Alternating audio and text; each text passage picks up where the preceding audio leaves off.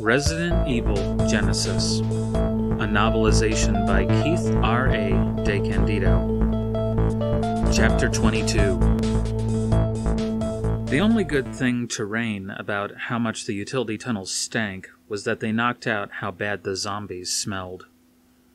Their breath was especially bad, which was weird, because they didn't seem to be breathing, but damn if they didn't all have halitosis overload. She turned around when Kaplan screamed, saw the thing biting him, then shot it.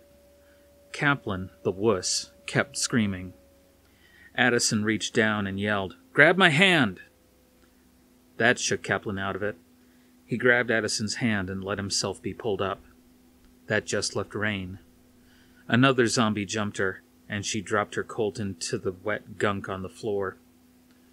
She grabbed the zombie by the head, twisted, then dropped the zombie to the floor. Bending over, she picked up her Colt and pointed it right at the next zombie. Just as she prepared to pull the trigger, she realized who it was standing in front of her. "JD?" His face was covered in blood.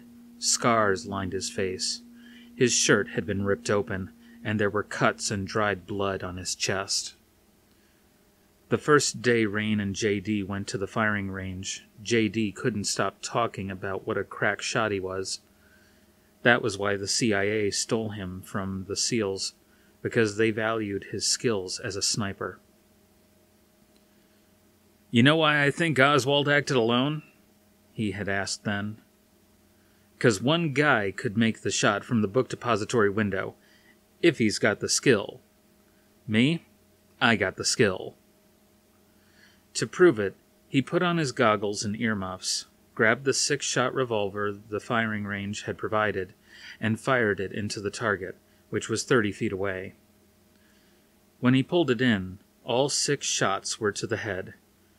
Kaplan had been impressed. Warner's eyes had gone wide. Drew kept saying, "Well, I'll be doggone," over and over again. But Rain just said, "Not bad." That drove JD nuts. Not bad? Not bad? What, Chica, you can match that? "No, I can't match that," she grinned. "Unless I fire left-handed or something. Otherwise, no, I couldn't shoot that badly." Warner laughed. "I think she's calling you out, my friend." "Screw you, Warner. And screw you too, Melendez. Put your money where your foot is." Rain took the space next to JD, put on the goggles and earmuffs, moved her target back 50 feet, and grabbed another revolver. "Only place my foot's going is up your butt, JD." She threw all 6 shots, then pulled it in. JD laughed when it came back with only one hole in it. That one hole was between the eyes. "One lucky shot. Big deal." "Look again," Rain said. When JD didn't get it, Drew said, "The hole's too big for one bullet." It wasn't until Kaplan played back the video logs slowed down that JD believed it. All 6 of Rain's shots were to the exact same between the eyes spot. After watching the video log, he turned to Rain with his mouth hanging open. Rain just grinned. "Oswald was a wuss." JD didn't speak for the rest of the day. But, after that day, he finally started taking her seriously. Now he was dead. She had resigned herself to that the minute those zomboid creeps went all Dawn of the Dead on him. But she should have known that wasn't the end of it. Not the way this day had been going. She stood there, holding the gun on him, but unable to pull the trigger. He was already dead. She shouldn't have to do this again. Then his mouth fell open like it was some kind of dump truck, and he bit her on the neck. "Ah!" She grabbed JD's head and yanked him off, his blackening teeth tearing out big chunks of skin off her shoulder. To hell with this. JD was already dead. This was just some nightmare. She raised the Colt and shot JD right between the eyes, just like the target. "Guess I still got the skill," she muttered. JD fell back on 2 more zombies, and that gave Rain the chance to climb up the pipe. It was only when she almost lost her grip that she realized that her hands were now covered in her own blood. The 5 of them were now up on the pipe while the zombies shuffled around. She held out her hand to check it out. A drop of blood fell from her thumb, and 3 of the zombies lunged after it. Great, they drank blood. That just figures. "Rain?" Their motor functions weren't juiced up enough by the stupid virus to let them climb. Heck, the things could barely walk, so they were safe for now. "Rain!" She finally turned to acknowledge Alice. "We have to do something about your wounds." "I'm fine." Alice tried to grab her collar to expose her neck wound. Rain smacked the pushy woman's hand aside. "I said I'm fine." She held her hand out, watching more blood drip. "You like that, don't you? Huh? You like the way it tastes, don't you? You like the taste of that?" She was right. Rain looked over at Kaplan. He was holding his own wound. He also looked about as lifeless as those mindless creatures below them. "We're all gonna die down here." "No," Alice said. "We're getting out, all of us." Rain shook her head. This was but kicking Alice back in business. Not that it mattered. JD was dead. She watched him die. Twice. "There's a vent over this way." Rain looked up to see that it was Addison talking. Looked like he was scoping out the pipes to find a way out. Bully for him. Maybe he really was a cop. Maybe someday she'd give a damn. Addison led the way across the pipes. They had to crawl since the space to the ceiling was only a few feet. The smell got worse. And was there something in the air? Everything was getting all blurry. Maybe it was tears. Rain wasn't a crier, but damn it, JD was dead. So was One, and Warner, and Drew, and Olga. The whole team. Well, except for Kaplan. But that weenie boy barely counted. Addison came to another one of those wire mesh things and kicked it in. He crawled in, then Spence, then Rain. Alice and Kaplan were right behind her. "Kaplan, you okay?" Alice asked. Kaplan didn't say anything. The little wimp. Wham! Rain turned around. Everything was all blurry still, but she saw that the pipe finally collapsed. Not really a big shock, since the thing wasn't designed to have 5 people crawling all over it. Kaplan fell into the sea of hungry dead. Alice almost fell in, but Addison and Spence managed to catch her and pull her in.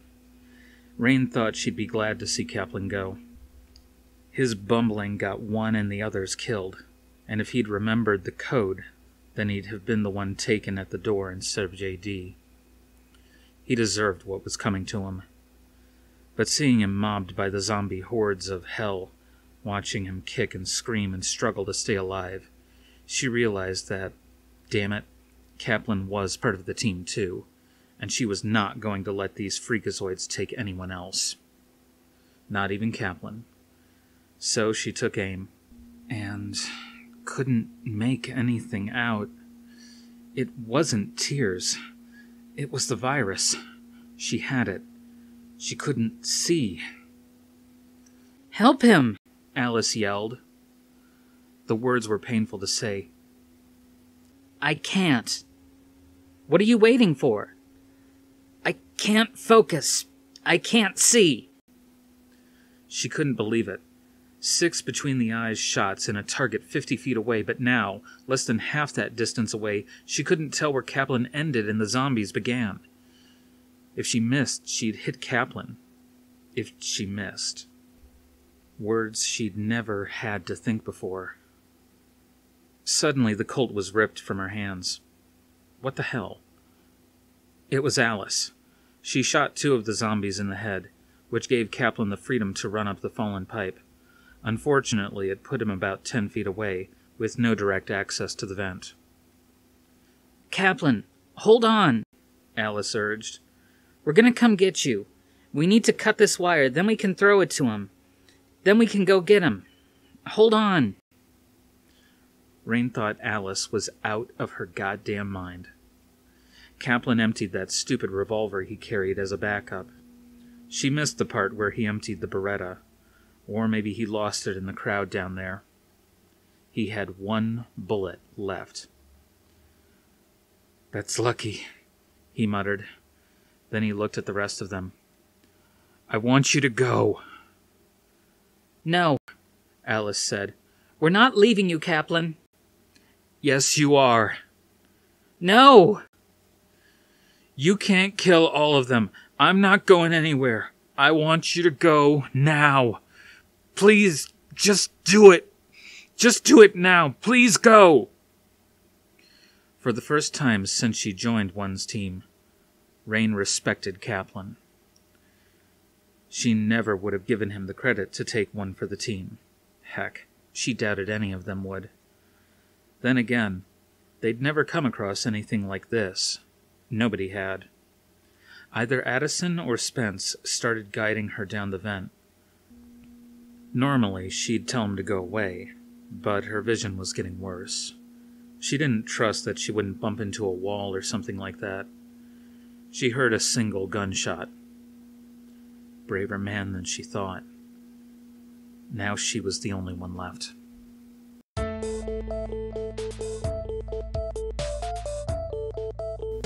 Chapter 23.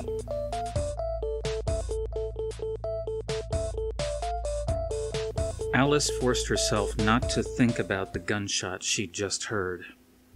As she crawled along the vent shaft, she tried desperately to banish the last image of Bart Kaplan she had, him putting the barrel of the gun in his mouth. Part of her was angry at him for taking such a coward's way out. On the other hand, he had been bitten by those things, and they were coming after him. At least by shooting himself in the head, he guaranteed he wouldn't be resurrected by the virus. But she forced herself not to think about it. The shaft dead-ended under a grate. She looked at Matt and Spence, who were right behind her. No words were exchanged, nor had they been since they left Kaplan behind. Getting into a squatting position, Alice slowly stood upright, pushing the grate slowly upward. It opened into one of the corridors, one thankfully short on undead employees of the Umbrella Corporation. She came out first, holding Rain's gun at the ready. Spence was right behind her. "Come on," Spence called down to Matt and Rain. Matt climbed out first, then reached down to Rain. "Give me your arm." A limp, sweat and blood-covered arm reached up. He grabbed it and pulled. Rain managed to stumble out. "Now up over my shoulder." Even as she did what he said, she fell forward and threw up. To his credit, Matt didn't bat an eyelash. He just waited for her to stop. "Thanks." Rain's voice was even more ragged. It was amazing that she was still holding on. "Sorry I slapped you around back at the mansion." Matt smiled. "It's all right. I probably had it coming. Just hold on." Alice shivered. She wondered if Rain would be so accommodating if she knew the truth about Matt. Right now, though, none of that mattered. All that was relevant right now was that no one else was going to die, not if she had anything to say about it. There was something she started to remember. It was about the colors blue and green of all things. It had been niggling at her in the back of the head, but she dismissed it as another bit of trivial information that wouldn't come to her, like what a bathrobe was called. Now, though, she was sure that those two colors were critically important. Spence, meanwhile, went over to help Matt with Rain, even as Alice continued to scout ahead. So far, the corridor was clear. She wondered how long that would last. From behind her, she heard Rain's voice. "When I get out of here, I think I'm gonna get laid." Spence chuckled. "Yeah," Matt said dryly. "You might want to clean up a bit first." Alice was about to laugh too, but then it caught in her throat. She knew this corridor.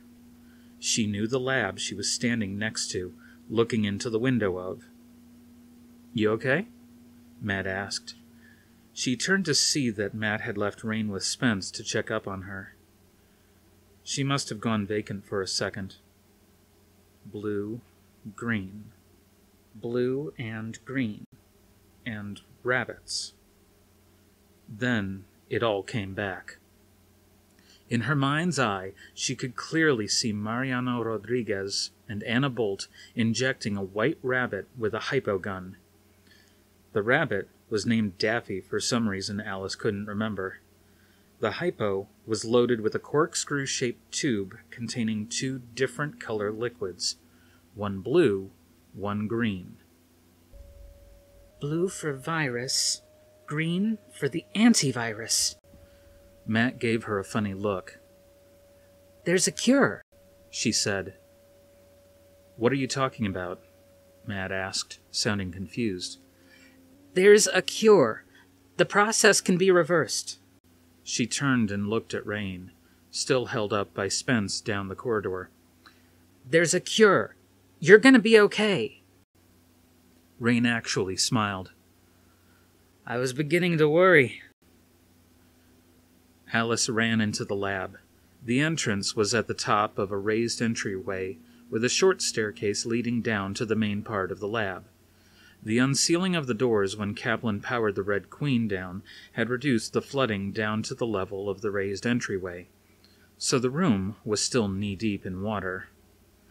This was where Mariano and Anna had worked, along with their lab assistant, a big bald guy whose name Alice couldn't remember. They were the ones working on the T-virus. With a start, Alice realized that she'd seen all of them. Anna was the corpse whose presence floating in this very lab had scared Matt when they first arrived. The bald lab assistant had been one of the ones who first attacked them in the so-called dining hall, and Mariano had been one of the ones trying to kill Kaplan in the tunnel. Jesus. "This is where they kept the T-virus." "How do you know all this?" Matt asked. She decided to go for broke. Besides, Matt deserved to know. "Because I was going to steal it." She turned to look at him. "I was your sister's contact." Matt's eyes went wide. "You betrayed her." "I don't know." "You caused all this." "I can't remember." She started to move down the staircase, but Matt grabbed her arm. "The truth." "I don't remember the truth," she said honestly. But she found she couldn't look Matt in the eyes either. Instead, she turned and proceeded down the stairs. She remembered it now. The door on the far end of the room had the vault that held the T-virus. Wading through the sprinkler system water, she was, for the first time since the mansion, eternally grateful for the thigh-high boots, as they kept her mostly protected from the frigidly cold knee-high water.